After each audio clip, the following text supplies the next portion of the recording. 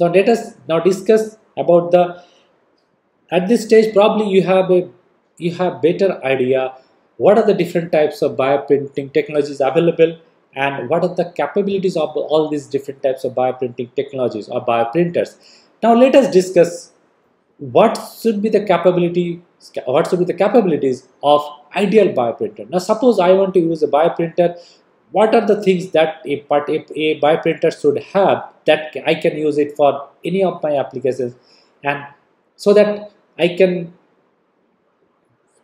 freely use that bioprinter for any of my bioprinting works. Like, so first is the high degree of freedom in motion, right?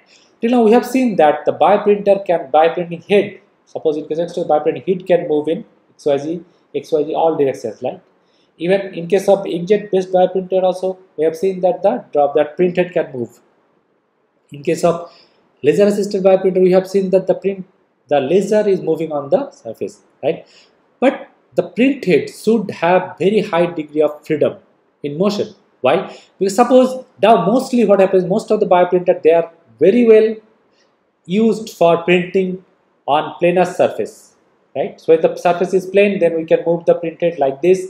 When the one layer is done, the print head moves to the print bed moves down, or the print head comes down, comes up one layer, and then the next layer is printed in there. But suppose when I'm thinking about translating this technology to the clinics, there most of the time I have to print directly on the wound bed. So there it would not be a planar surface, it can be a non-planar surface. If my bioprinter does, suppose I want to print on this non-planar surface, if my bioprinter doesn't allow me to print, if the printer doesn't have high degree of freedom, then it cannot print like the non-planar surface. So to print in a non-planar surface, high degree of freedom of motion is very much important. So that is now lacking in most of the bioprinter. They don't allow the print head to rotate or to move in other non-planar surface. So that is the requirement for ideal bioprinter. Other thing is I need very high resolution and accuracy. So if I can accurately print a tissue structure mimicking that native architecture or native microstructure, then I need accuracy of the printer and the high resolution, so that I can print very fine intricate details of a particular tissue structure that can be printed. So high resolution and accuracy is another capability that is required. The printer, like now some of the printers like inkjet based printer or laser assisted bioprinting, they offer high resolution, but again, what they do, the high speed but accurately printing high resolution structure is another requirement for this ideal bioprinter. Then the next is the high speed motion. Now when I'm thinking to translate this for printing artificial tissues and organs, then the print head should have very high motion or high printing capability. That is another important thing, because unless I have high printing, the printer can take time for printing. Suppose a centimeter size tissue, the printer can take some time to print it. But by the time the tissue will be ready, it will be few hours to few days. The printer can take, right? So, but we need a printer that has very high speed motion, so that the tissue printing time can be minimized and that can be faster.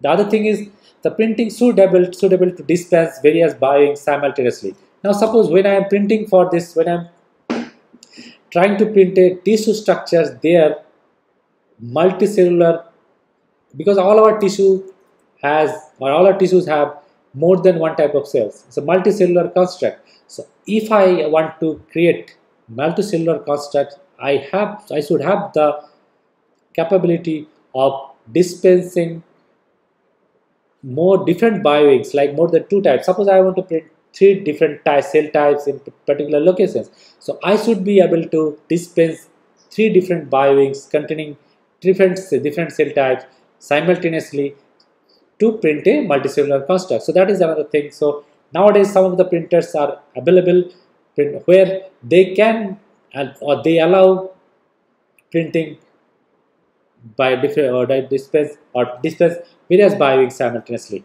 Other thing, ease of use. Now, this bioprinter should be user friendly. There should be less skills and knowledge required to run a bioprinter. Otherwise, what will happen? We have to train people. Now, training is one important component, definitely, but the skill development is another major challenge, right? So the bioprinter, if it has to be adapted, suppose this, if there should be widespread use of bioprinter, then the ease of use is definitely a common requirement for easily translating this bioprinter for different applications. Other thing is the bioprinter should have compact size. Why? Because if I use a bioprinter, if the size is huge, then I cannot keep that inside a sterile room. Suppose I have to, for clinical translation, it is required that the bioprinter should be kept inside a clean room facility or GMP facility, right?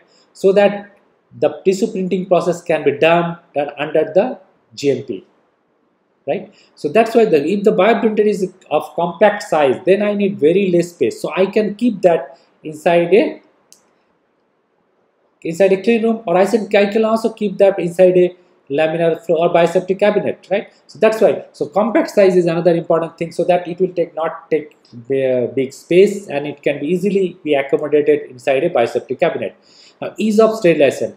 Now, for tissue printing, we know that that's an aseptic process. We have to maintain sterility. So otherwise, the bioprinted tissue can be contaminated all the time. So that's why ease of sterilization. The printer should be able to sterilize with ease. So I need not to do much thing for sterilization of the bioprinter. So that is another thing. Full automation capability. The bioprinter should be, the whole process can be automated, right? There should be very less user intervention required. So that's why this automation, some of the printers they allow is, but mostly they are semi-automatic, they are not fully automatic. But the bioprinting process should be fully automatic, and the full automation capability is there. Other things, affordability. For widespread use of these bioprinters, this is very much important. The bioprinter should be affordable, so that many of the researchers or users, they can afford the printer and they can use it, right? Versatile. The bioprinter should be able to print different types of materials, different viscosities of material, different types of cells, and different multicellular construct can be built with this, or can be fabricated with this bioprinter. So that is another important. The bioprinter should be versatile in nature. But do we have all these qualities in current bioprinter? Let's see what are the limitations of these bioprinter technologies current scenario. Like, what type of bioprinters we have. We have seen different bioprinting technologies. We have also seen what is the ideal capabilities of a bioprinter. Now let us see currently what are the different types of bioprinters. What are the limitations of these bioprinters? Like, there are limited variety of commercially available bioprinters. If you see, there are only very few players who supply or who actually manufacture and supply this kind of bioprinters. There are very few, right? But what we need? We need different types of bioprinters. If there are multiple players, then also the bioprinters will become affordable. So that is another thing. Another thing is the variety of bioprinters are limited. So we don't get different types of bioprinters. That is like, suppose if we can get bioprinters having capability of printing different types of materials, then that can be an advantage. So this different limited variety of commercially available bioprinter, that is a challenge, that is a limitation now, and probably in the future that can be there are many new players are coming into the market. So probably we will get more and more different types of varieties of bioprinters available. Other thing, cartridge and nozzle design. Most of the bioprinter, they have similar type of cartridge and similar type of nozzles, but for bioprinting of a particular tissue construct, what we need different types of nozzles. We need different types of cartridges. So cartridges and nozzle design is very important to take the bioprinting technologies forward. So all these different bioprinting manufacturer, they have to invest heavily, but they can come up with different types of nozzles. Now, size and speed of bioprinters. Now, most of the bioprinter, their size is not very compact. Nowadays, few of the bioprinters, their compact size is very compact, but most of the bioprinter, the size is an issue. Other thing is the speed of the bioprinter. These bioprinters, and the speed is limited. We cannot print tissue at a very high speed. If we increase the speed, there are other challenges. So those things are there in case of this bioprinter. The size and speed of the bioprinter is another challenge for limitation of the current bioprinter. The limited motion of bioprinting, the print heads. As I have discussed in the last slide, that all these bioprinters, they have limited motion capability. They can print very well on a planar surface. But suppose I want to print on non-planar surface, then the print head should have high degree of freedom. So that is lacking in the current bioprinting technologies, and that can be taken up in the when somebody develops a new bioprinting thing. Lack of full automation. Most of the bioprinter, they don't allow full automation. Why? Because this bioprinter, some of the process is manual, and the printing, suppose some part of the process is automatic. So most of the bioprinters, they work in the semi-automatic space. It's not fully automation. But for bioprinting, if we want to remove the user intervention from this thing, then the full automation capability should be there. Other thing is mostly the bioprinting technologies and the bioprinters are very expensive. So the high cost of the bioprinters is a deterrent for widespread usage or availability of these bioprinters. So the cost of the bioprinters, that also was to check the cost of the bioprinting technologies should be there. The other thing is this: most of the bioprinter, the resolution is not very high, except for inkjet and laser assisted bioprinting. The resolution is not that high with extrusion based bioprinting. So resolution, that is also another factor that can be improved further. So the resolution of the bioprinter can be also improved. Lack of compatible biocompatible material. Now most of the bioprinters we have now, they can use some certain type of materials, and we don't have a wide choice of materials. So that is also challenging, because we don't have the bio-ink. Also there is a limited choice of bio-ink available, but that is also an important limit. That's also one has to look after how we can widen the choice of materials for bioprinting technology. Now, because of all these things, there is a very less progress in bioprinting and tissue engineering research. Most of the research works are limited to lab scale or lab based, and some cases like that has gone to the in vitro studies, or in vivo studies are done, like animal studies are done, but nothing has gone to the clinical level because of the low progress in terms of bioprinting technologies and this thing. So if the bioprinting technology the technology limitation can be addressed, then definitely there can be a growth in the bioprinting and tissue engineering research. As I have already mentioned, that there is a very limited clinical translation of this technology. So for clinical translation, what do we want? We want the bioprinter to be available in the hospital or in the clinics, inside the hospital, inside the operating room. So where the printing tissue can be printed and directly it can be applied on the thing.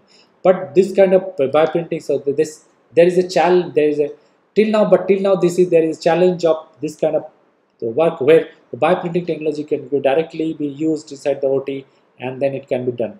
There are a few instances, but still we need a widespread use of this bioprinting technology, bioprinters inside the clinics or inside the operation theater, where it can be directly be used, tissue can be printed, and that can be used. So all these are limitation of the current bioprinting technology, and there is a huge scope for development, improvement of all these parameters, so that this bioprinting technology can be widely used for different tissue engineering and regenerative medicine research.